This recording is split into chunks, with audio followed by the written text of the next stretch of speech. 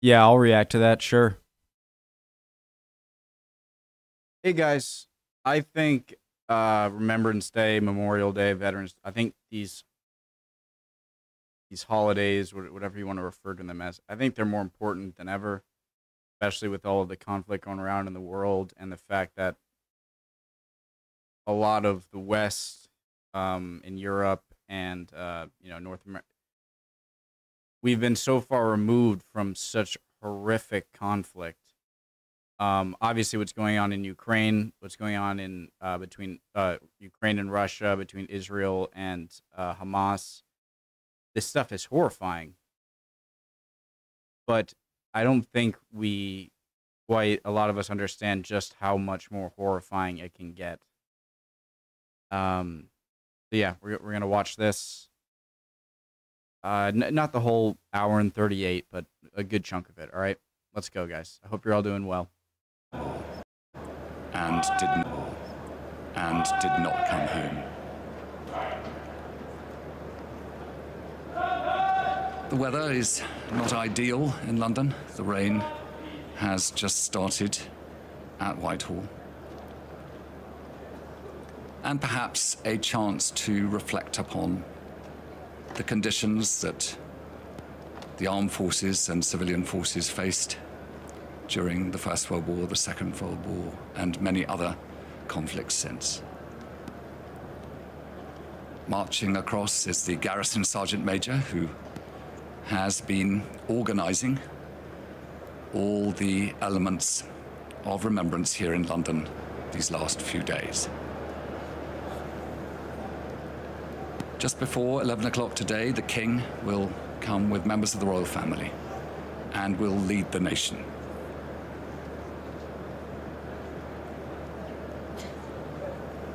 Watching are those people who take part in preparing this every year with some of the veterans who are unable to face the weather.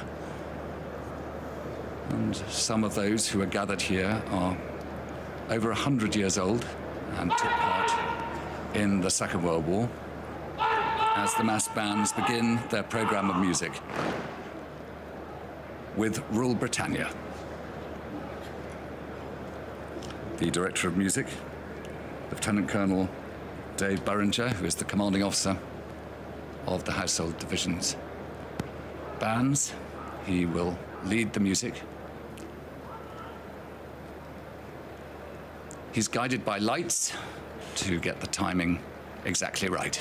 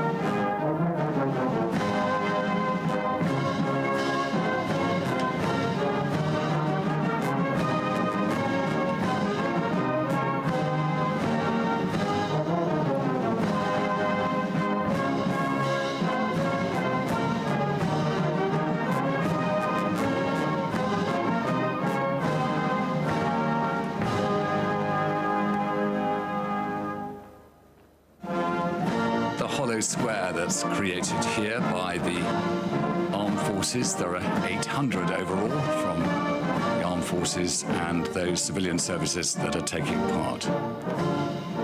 The Royal Navy, the senior service, joined also by the Royal Marines, the Army, the Royal Air Force, the Police and the Merchant Navy.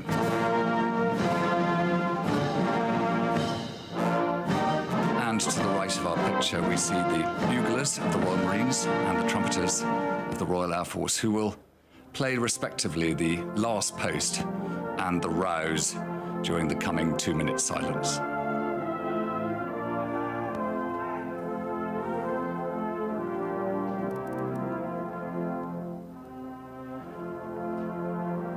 The Minstrel Boy was a song well known in Ireland, written by Thomas Moore, and it held in its own way an echo of those lands who we remember today.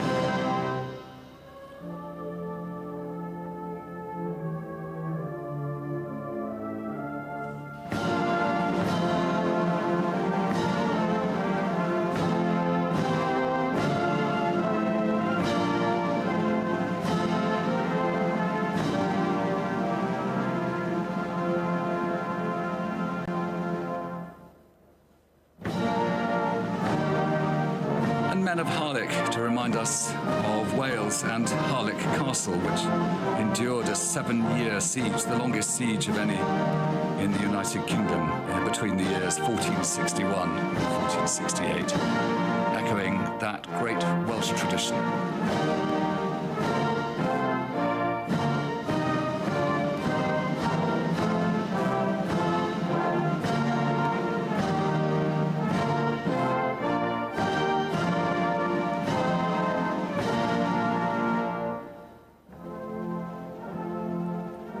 As the weather rolls in from the Atlantic, we recall that this is the 80th anniversary of the Battle of the Atlantic, probably the longest campaign in the Second World War. In it, 72,000 Royal Navy and Merchant Navy sailors were killed by drowning.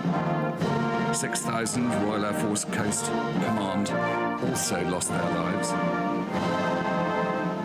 The United Kingdom lost 3,500 ships and 175 warships, trying to make sure that Britain did not starve.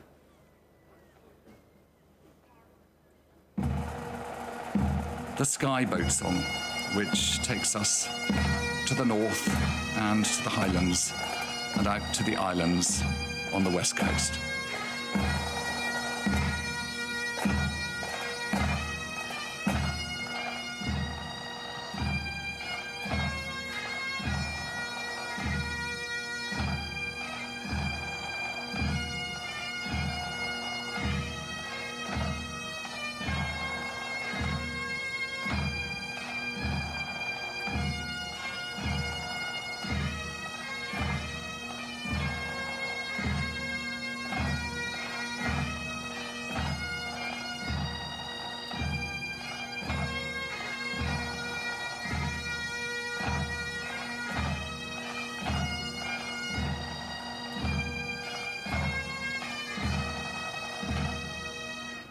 The pipes and drums of number 12 Company, Irish Guards.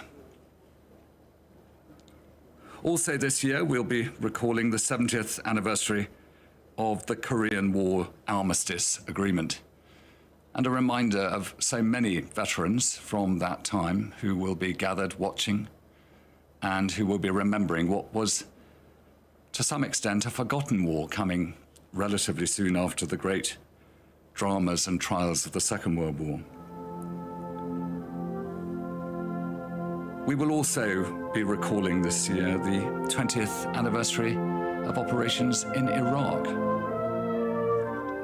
And 80 years ago, the bravery of Op Chastise, which was the Royal Air Force's incredible operation to destroy the dams of the Rhine Valley, and known and remembered as the Dam Busters.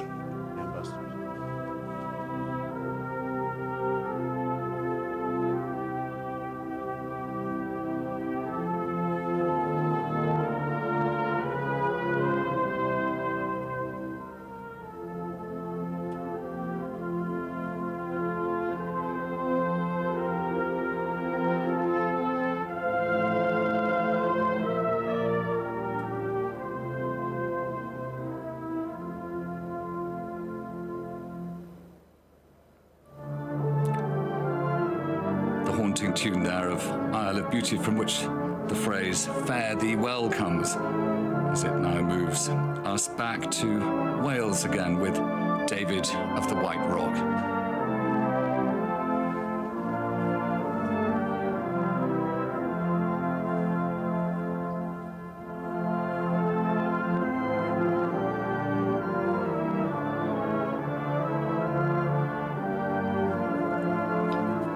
Nine D-Day veterans take part in the service.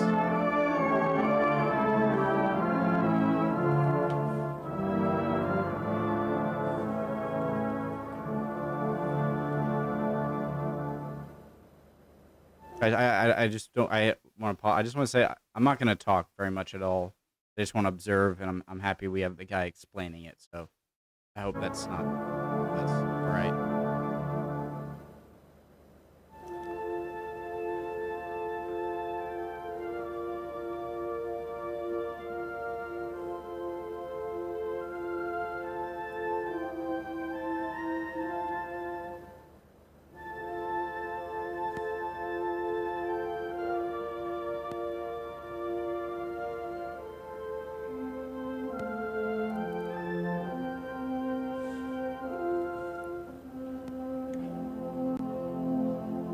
Outside the lines of smartly dressed servicemen and women, and also those from the civil services, we see an enormous crowd of onlookers who have gathered here. Some of them queued very early this morning in order to get their picture of this scene with the Cenotaph at the center, and where shortly we will see representatives of the Commonwealth, of the dependent territories, and of course of our own politicians, then to be joined by the King and the royal family.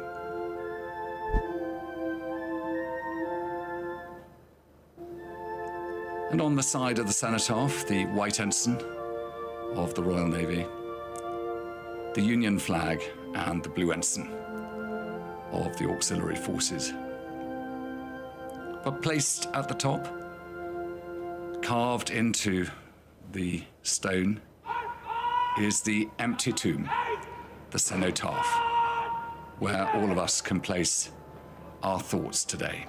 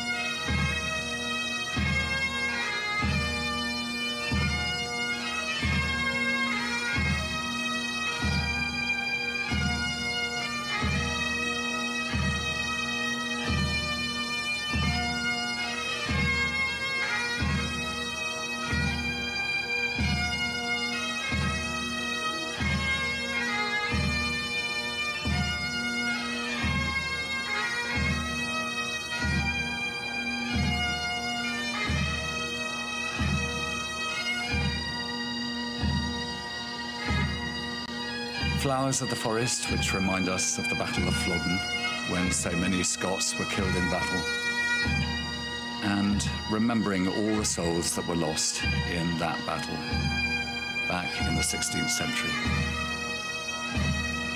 Perhaps one of the most evocative of tunes played at the funeral of so many Scottish service men and women.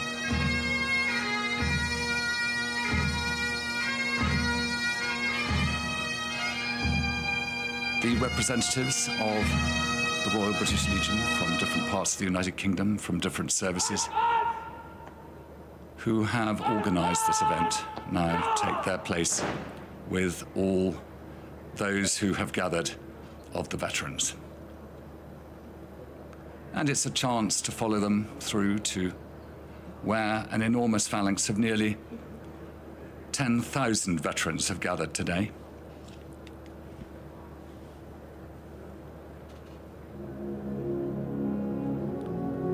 They come from 304 armed forces and civil organizations, and for the first time this year, about 300 who don't have an organization to march with, but who will be taking part anyway. Because for those who have served, or for the families of those who have served, the chance to march by the Cenotaph and pay respect is profound.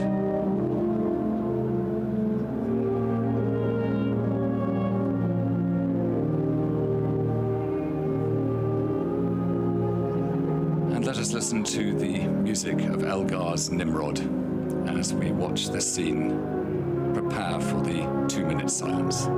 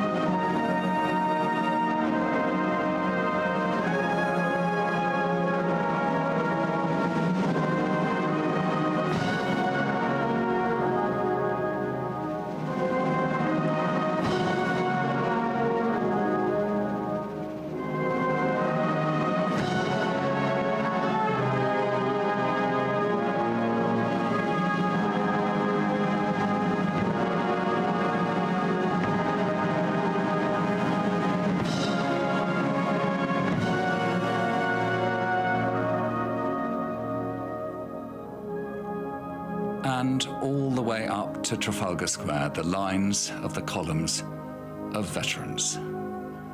They have come to pay their respect. They have lived through interesting times, and for them they bring in their minds the memories of so many who cannot be here today. And they bring those memories out of deep respect and a determination to always remember. It is also the 75th anniversary of the Windrush arrival, those who had served during World War II and who played their part in the protection of the United Kingdom and its then empire.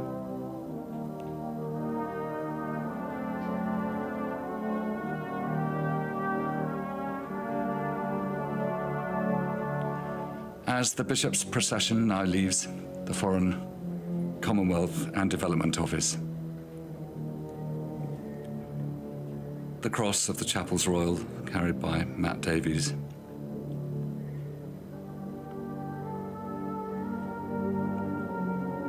Ten children of the Chapels Royal and 6 gentlemen of the Chapels Royal and their Director of Music.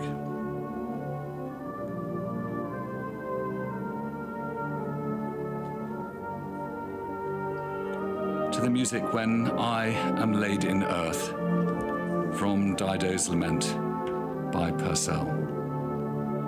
The words, remember me, but oh, forget my fate.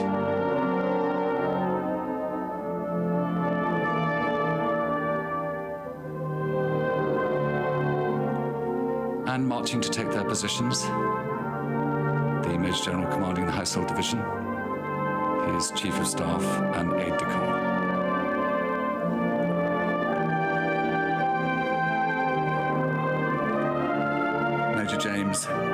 Major General James Bowder, who is the Major General commanding the Household Division, his Chief of Staff, Colonel Guy Stone, whose brother works for Sky News and is currently covering the war in Gaza from Jerusalem, and the aide-de-camp, Captain Max Brewer.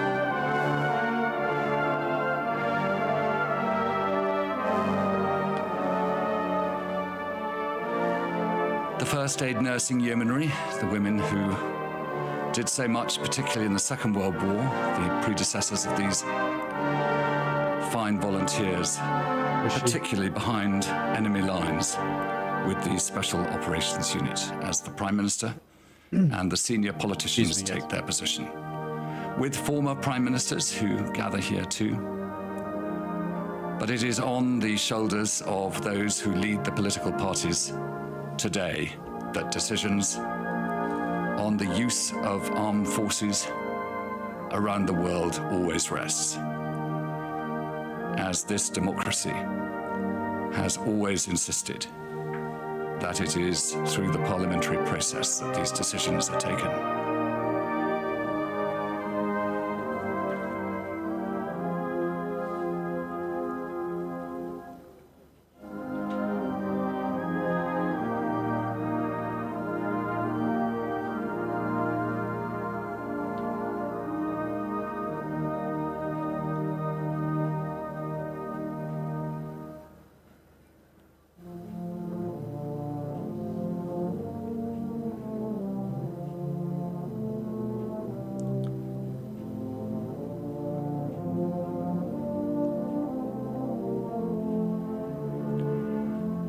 The Chief of the Defence Staff, the First Sea Lord, the Chief of the General Staff, and the Chief of the Air Staff,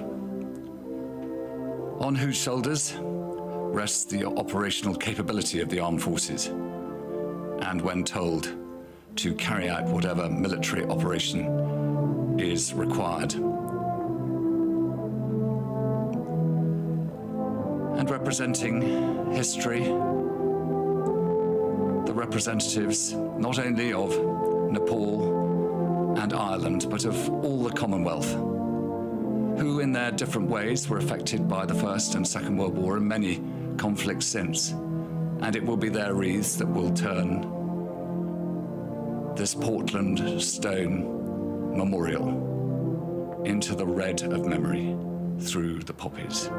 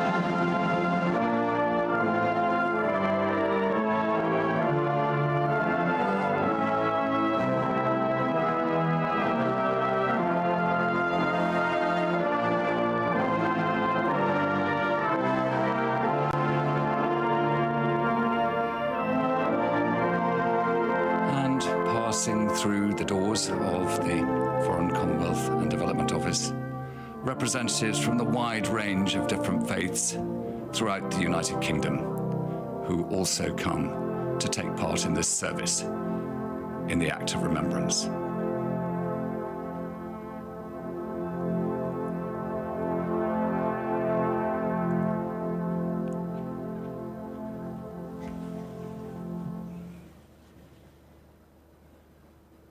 And the Bishop of London waits to lead that service with the children of the Chapels Royal later on, as everything is set and the armed forces are brought to attention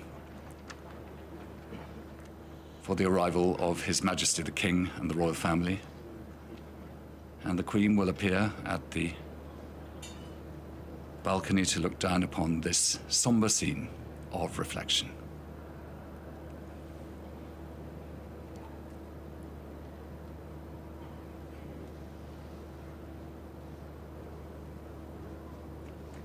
She will be joined by the Princess of Wales, by the Duchess of Edinburgh and other members of the royal family as His Majesty the King now leaves to take his place by the Cenotaph.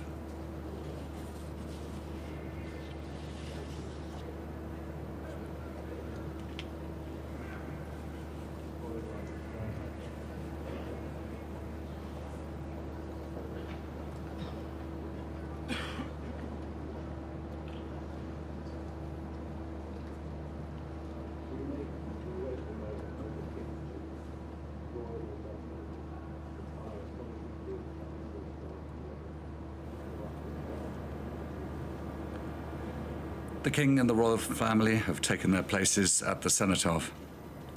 His Majesty will lead the nation in the national act of remembrance. And a reminder that the Cenotaph represents an empty tomb, so that anyone, you, can place your thoughts in it during the 2-minute silence.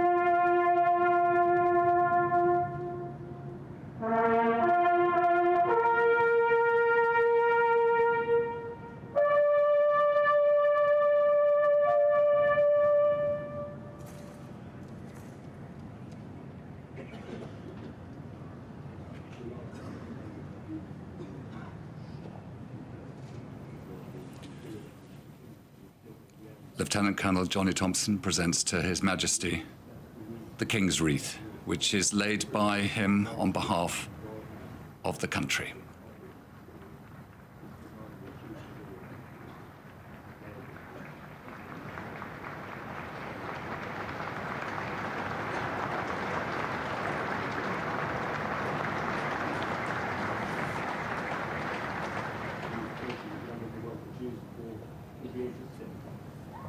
On behalf of Her Majesty the Queen, her wreath will be laid by her equerry, Major Ollie Plunkett.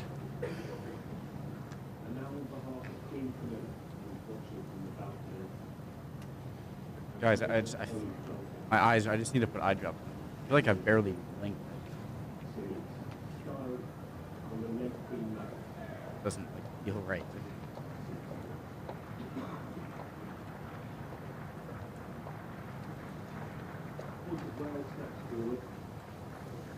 Sorry. The Prince of Wales, with the 3 feathers of the heir apparent upon his wreath, lays it beside the King's and will also salute.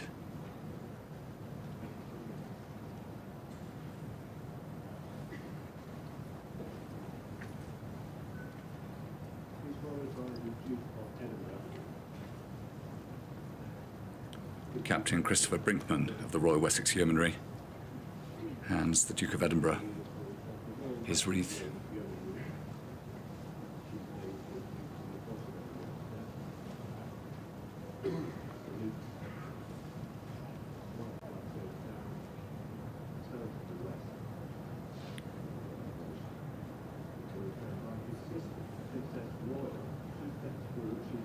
Her Royal Highness the Princess Royal receives hers from Commander Anne Sullivan. She has just taken on responsibility as President of the Commonwealth War Graves Commission, which tends for eternity the graves and memorials of those who lost their lives in the First and Second World War and beyond. And on behalf of His Royal Highness the Duke of Kent, whose father was killed in the Second World War in an air accident in Sutherland in Scotland, Captain George Hopkins, his equerry, lays the wreath.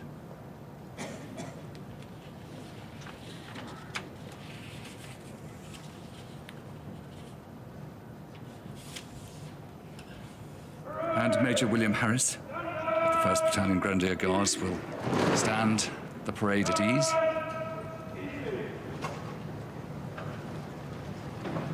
And with the start of the Funeral March No. 1 in B-flat minor by Beethoven. His Majesty's Prime Minister, the Right Honourable Rishi Sunak, will lay his wreath.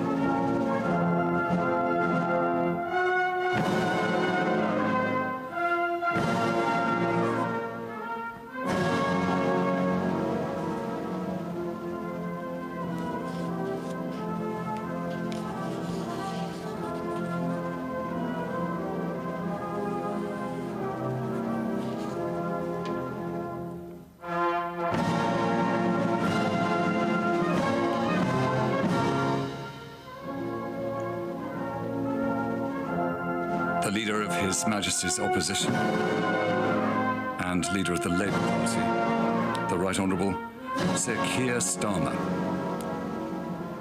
places his also beside the base of this remarkable memorial.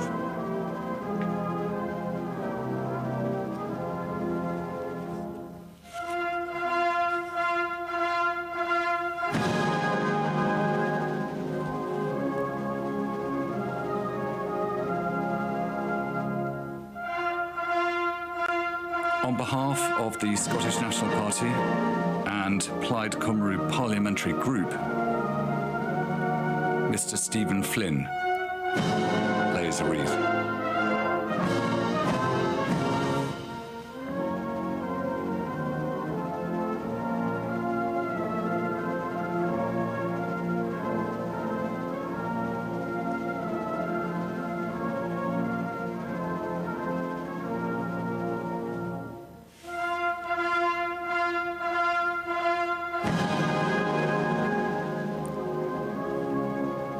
the leader of the Liberal Democrats, the Right Honourable Sir Ed Davey.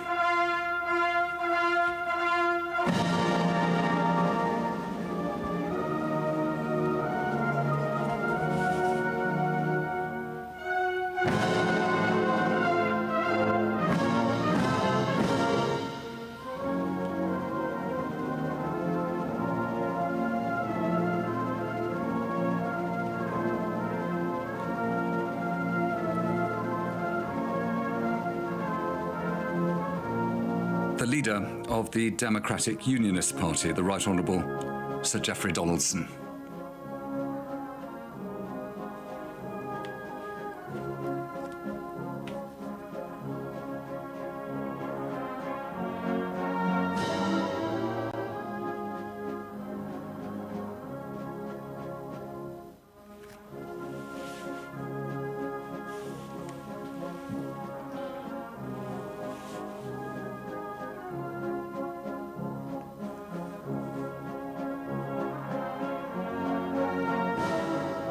And on behalf of the House of Commons and all members of Parliament, the Speaker, the Right Honourable Sir Lindsay Hoyle.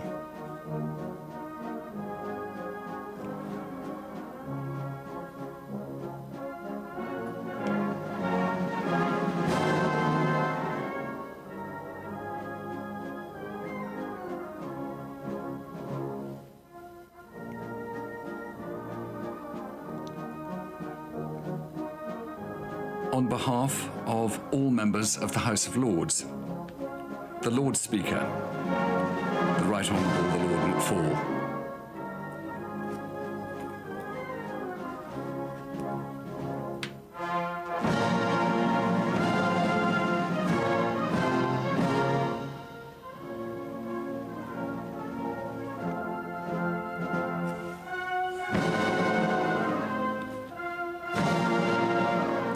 And together, the Right Honourable James Cleverly, Secretary of State for Foreign, Commonwealth and Development Affairs, and the Right Honourable Suella Braverman, Secretary of State for the Home Department, will lay wreaths on behalf of the intelligence agencies.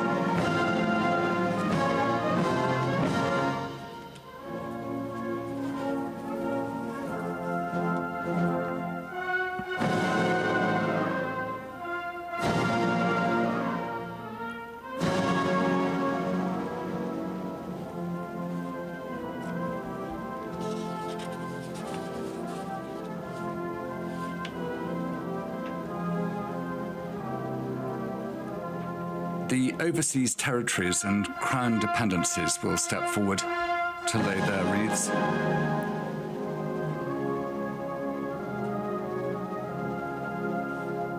They represent the Bailiwick of Guernsey, the Bailiwick of Jersey, the Isle of Man, Anguilla, Bermuda, the British Virgin Islands, Cayman Islands, the Falkland Islands, Gibraltar, Montserrat, St. Helena, Ascension, and Tristan da Cunha, and Turks and Caicos.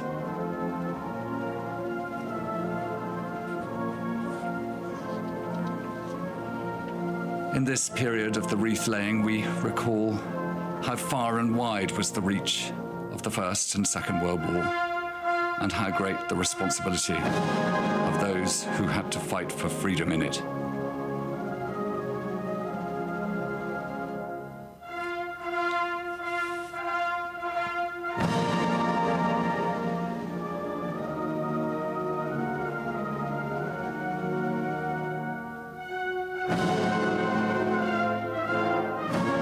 And the first of 5 groups to represent the Commonwealth, representing Canada, Australia, New Zealand, South Africa, India, Pakistan, Sri Lanka, Ghana, and Malaysia.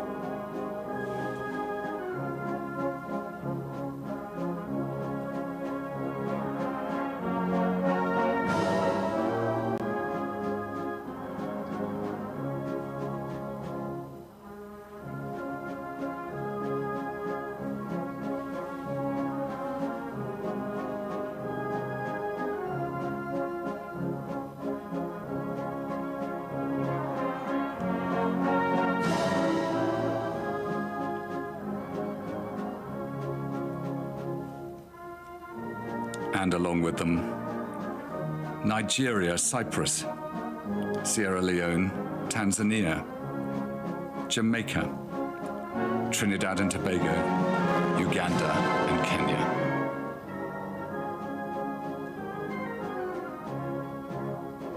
And although not a part of the Commonwealth at the moment, we also recall those who lost their lives in these wars from Zimbabwe.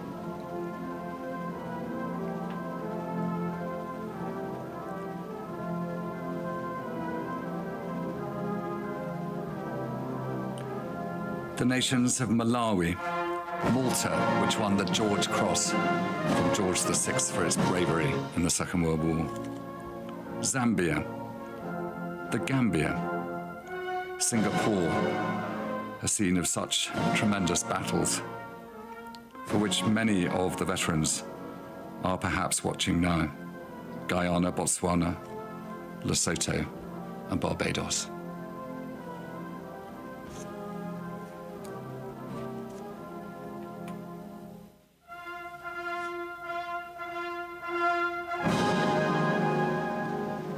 The steps of Lutyens' great memorial here in the centre of Whitehall, gradually filling with the memories of nations around the world.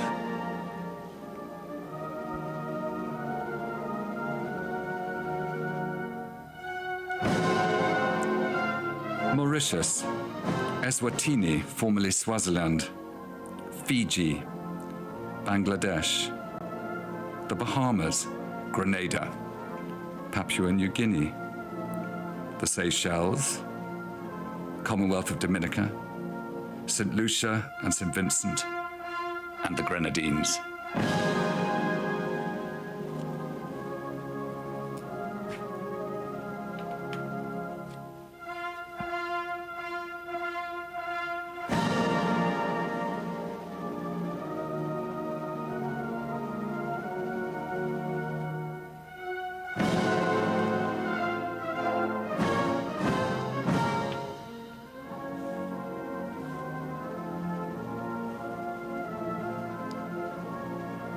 The final group,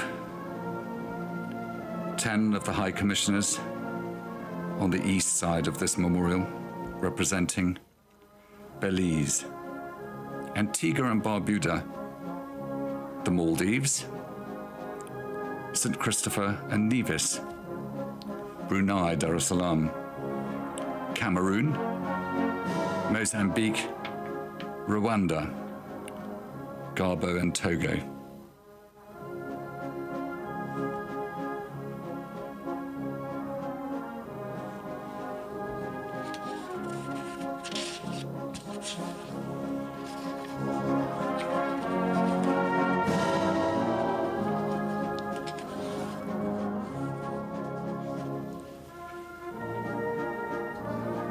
And representing the unique relationship that the United Kingdom has, the ambassadors of Ireland, our closest neighbour, and Nepal step forward, with all the associations with the Gurkhas who have for so long fought beside the armed forces of the United Kingdom in the pursuit of peace.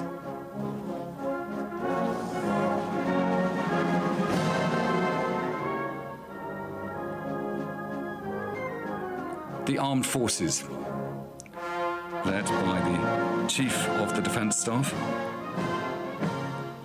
Admiral Sir Tony Radakin, the First Sea Lord Sir Ben Key, Chief of the General Staff, General Sir Patrick Sanders, and the Chief of the Air Staff, Air Chief Marshal Sir Rich Knighton.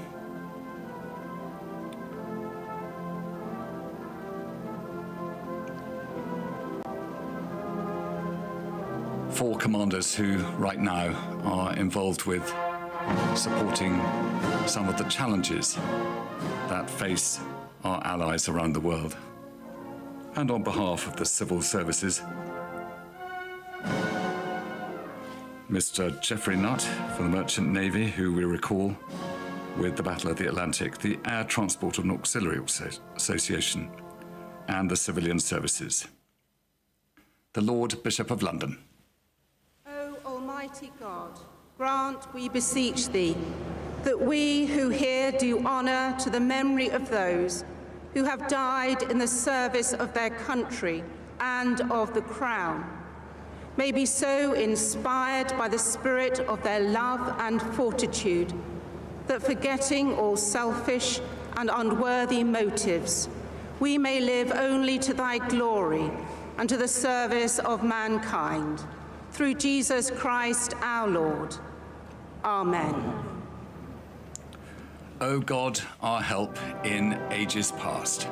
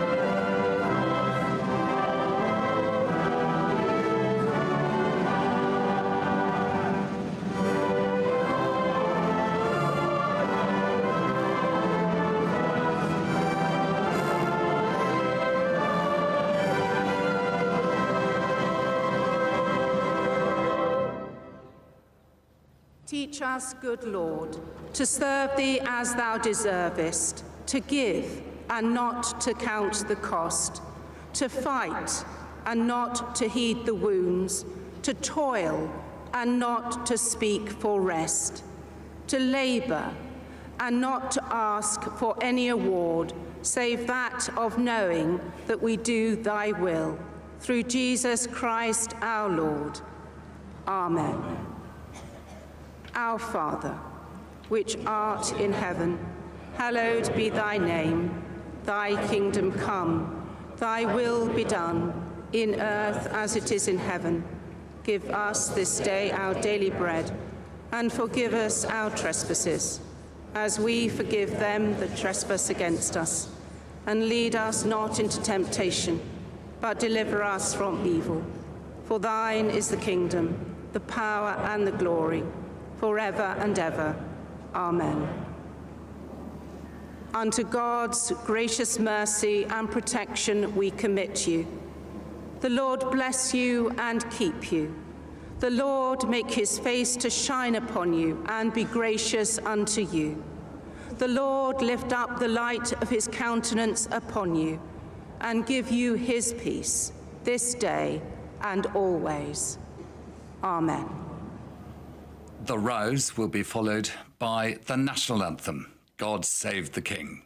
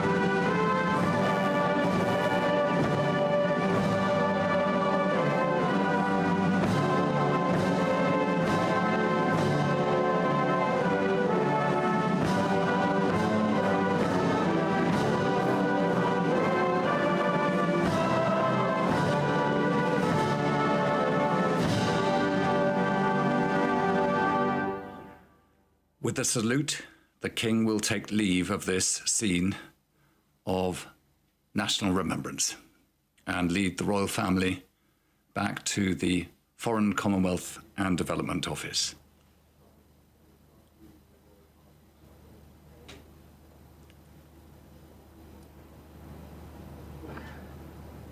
Whenever a serviceman or woman is killed, either in active service or just in the passage of normal training, the King is always informed.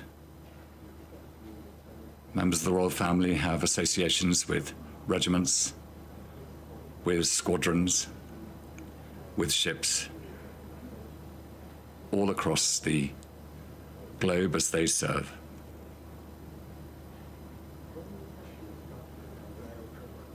The Chapels Royal, led by the Sergeant of the Vestry, and the Bishop of London, who is Dean of the Chapels Royal and the Sub-Dean, Super powerful. existed for medieval monarchs to take with them when they travelled away from the country in order to maintain their religious devotion. Henry V took the children of the Chapel Royal to the Battle of Agincourt in 1415.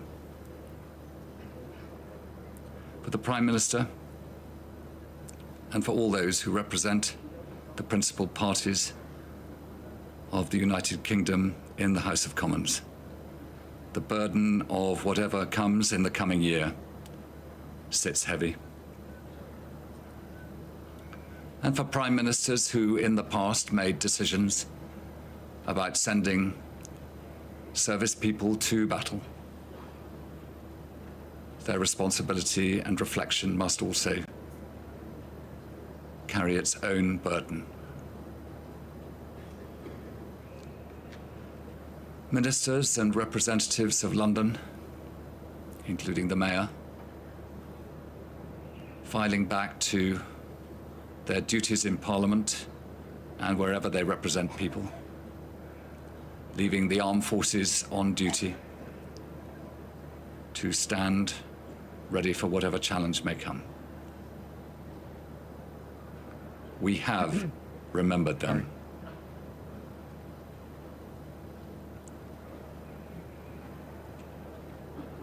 And as time ticks by, the solid stone memorial that holds up the empty tomb remains at the heart of London life, remembered for its purpose today, always holding the thoughts of a nation from generation to generation. Whoever the speaker is here, narrator, super good.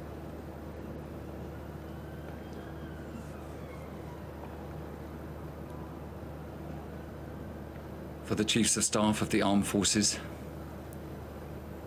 returning to their duties in the knowledge that up and down the country, sailors, soldiers, and aviators have played their part. The veterans have gathered, the cadets have played their part too in remembering.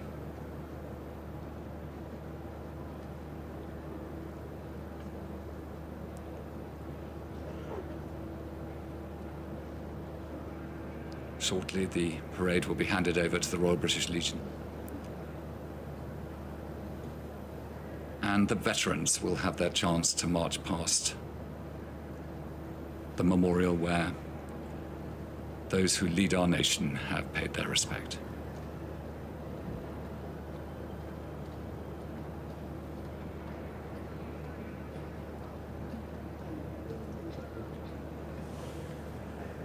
The Major General commanding the Household Division, Major General James Bowder, his Chief of Staff, Colonel Guy Stone, and his aide-de-camp, Captain Max Brewer, leave the parade ground, which marks the end of His Majesty's parade.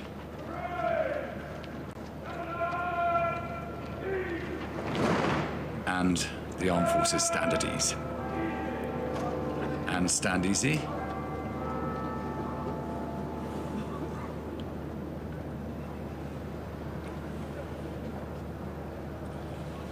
Who is this guy? What's his role? Okay.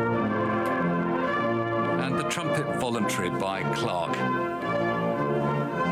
And as this well-known tune rings out in Whitehall this morning, on behalf of the Royal British Legion, its President, Vice Admiral Sir Clive Johnson, takes his wreath and will step forward to place it at the Cenotaph. And he does so for all those who've been selling poppies in every town, city, and village and railway station and airport around the country. And one remembers the poppy factory both in London and in Edinburgh, where veterans work throughout the year to prepare the poppies for the coming year, and what that represents in terms of supporting those veterans who have, for whatever reason, the need of that help.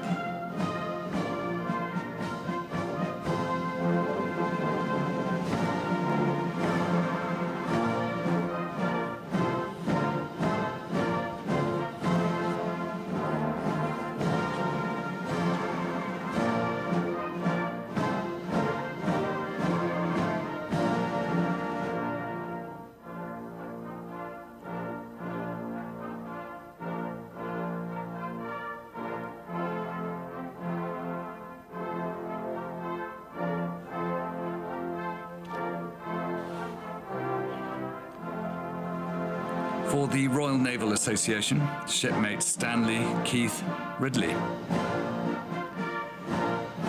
The anchor that holds the ship in the windy turmoil of the sea, anchoring our thoughts for those who served in the Royal Navy today.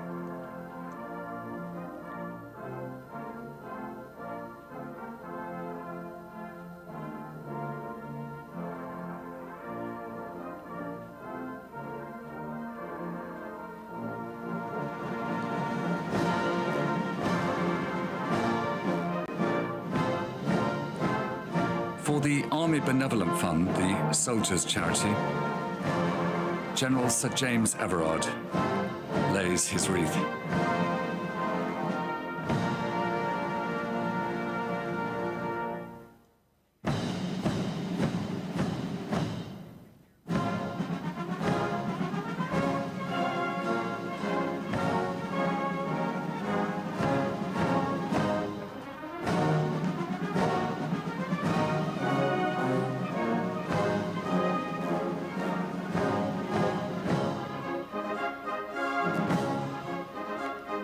And for all those veterans who have kept the skies safe, particularly those still living from the Second World War, the Royal Air Forces Association, their wreath laid by Air Commodore Stu Stirrett.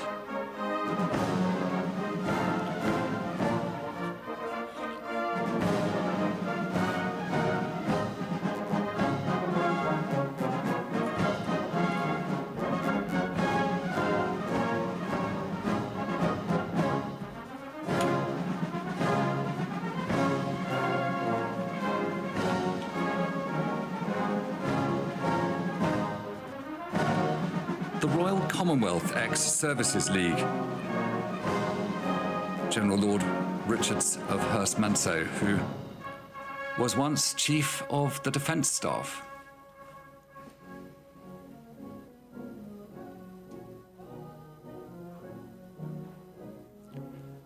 Also played his part as Chief of the General Staff with many other very senior military appointments. He now sits in the House of Lords and represents many issues on behalf of the armed forces. Legion Scotland with the wreath marked by St Andrew's Cross, the Saltire, laid by Lieutenant Commander retired Martin Hawthorne.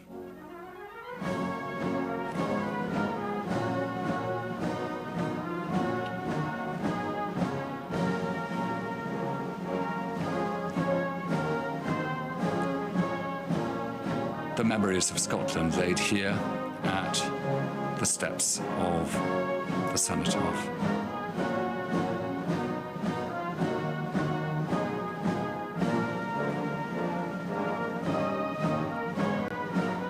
remembering the impact of the Blitz upon London. For Transport for London, Wing Commander Brian Everett. And the use by so many people who lived in London of the underground system as a place to hide from the relentless bombing of the Blitz.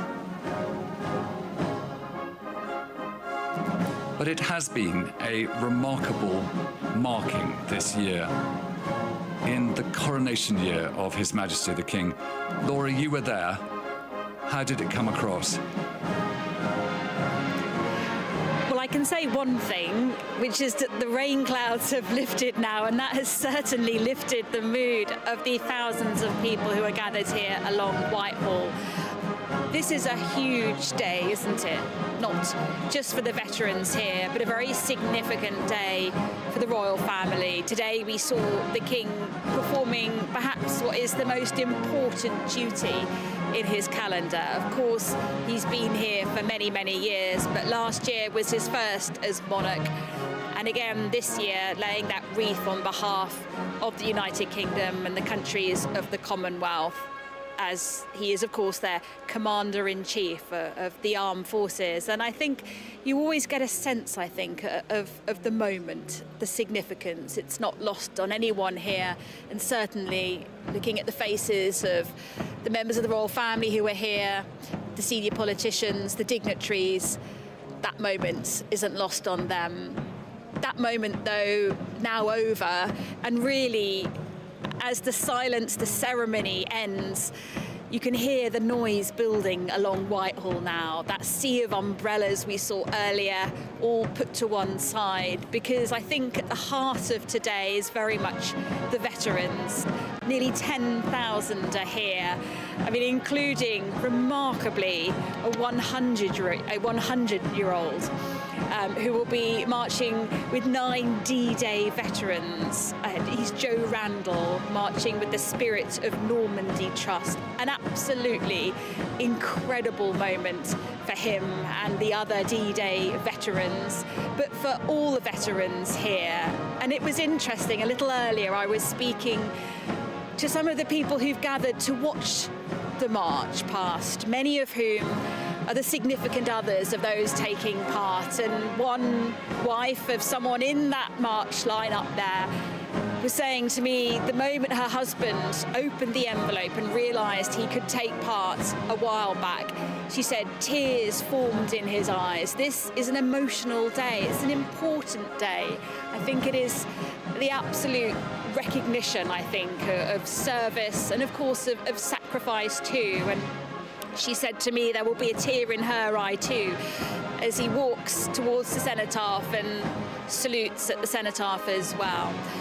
It is a very moving scene here, but like I say, they've stood for a long time, the veterans here. My great-uncle died getting off the boats on Omaha Beach. They know kind of where you died based on your dog tag, I guess, and I visited his grave twice. Such a powerful experience. Give a little salute to him, dying on D-Day. The excitement, I think we can call it that, is now building. They are ready, raring to go for this moment, and it is an honour. There is a ballot to take part. Like I say, nearly 10,000 will be taking part, including 800 current serving members of the armed forces as well. And the crowds, 9-10 people deep either side of Whitehall, to watch this moment as well. When we've been reflecting as well as, along with the sombre remembrance here, there is a much tighter security presence too, but it has done little to deter the people coming. This is a safe area now for them to pay their respects. And these veterans now getting ready to do just that, as they will soon be walking past the Cenotaph. But it's been an incredibly busy time for the Safe place. King as well, past the Cenotaph. But it's been an incredibly busy time for the King as well, only just returned from his state visit to Kenya. And of course, next week, getting ready to celebrate his 75th birthday. On the day itself, he will be joined by others who are turning 75 this year for a tea dance at Highgrove. So from one state visit to a big ceremonial event to a big birthday celebration as well, a reminder that the royal calendar always busy, but this certainly, as I said, one of the most important duties of the King's year, Alistair. And we've just seen the War Widows Association had their special white cross of chrysanthemums placed at the foot of the cenotaph. It always is very evocative to see that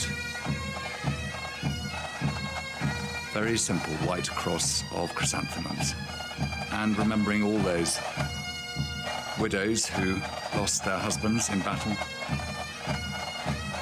And it was in the 1970s that an Australian widow came over to the United Kingdom and campaigned for her war widow's pension to be tax-free like it is in Australia. And the War Widows Association gathered, and they had been permitted to place their very special and emotional wreath of chrysanthemums here. And it makes one think. Yeah, it does.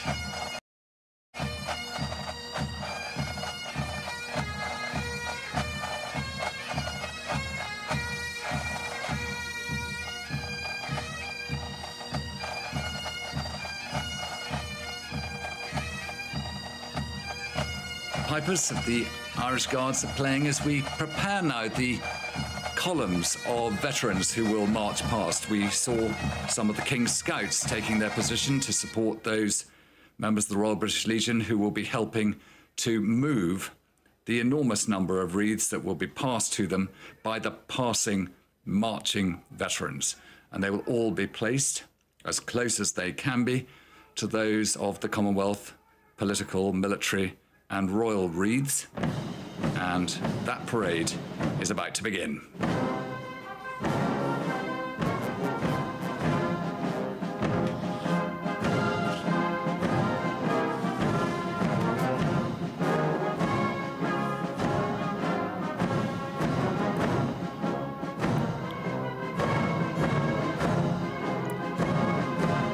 And with a salute to the fallen, the drum major, leading the Coldstream Guards Band, the Irish Guards in there too, with senior members of the Royal British Legion, a lot of removing of bowler hats and caps in salute with an eyes left.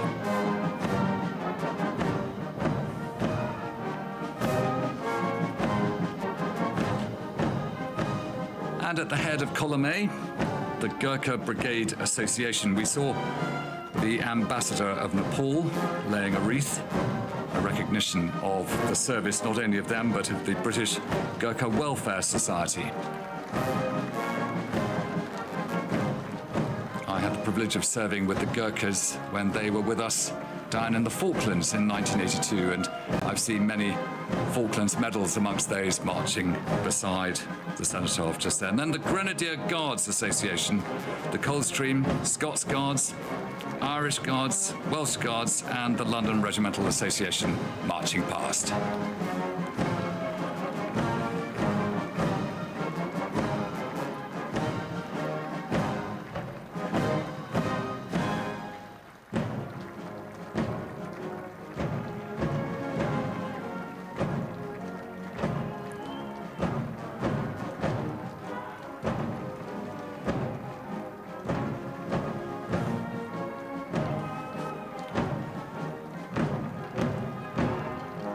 Very particular, the Royal Regiment of Scotland and its antecedent regiments march past giving their salute, and each of those medals tells an enormous story, and I'm sure many of those stories will be told later on when all these veterans get to the pubs of London.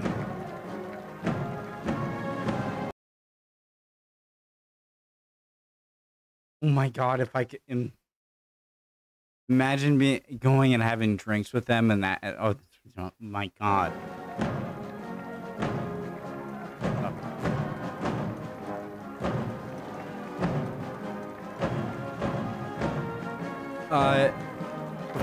We're gonna, watch a few. So amongst these groups, we've got the Royal Scots Regimental Association, the King's Own Scottish Borderers, the Black Watch Association, the King's Own Scottish Borderers, and joined by the Black Watch and the Queen's Own Highlanders, the Fraserburgh, Macduff and North East Gordon Highlanders.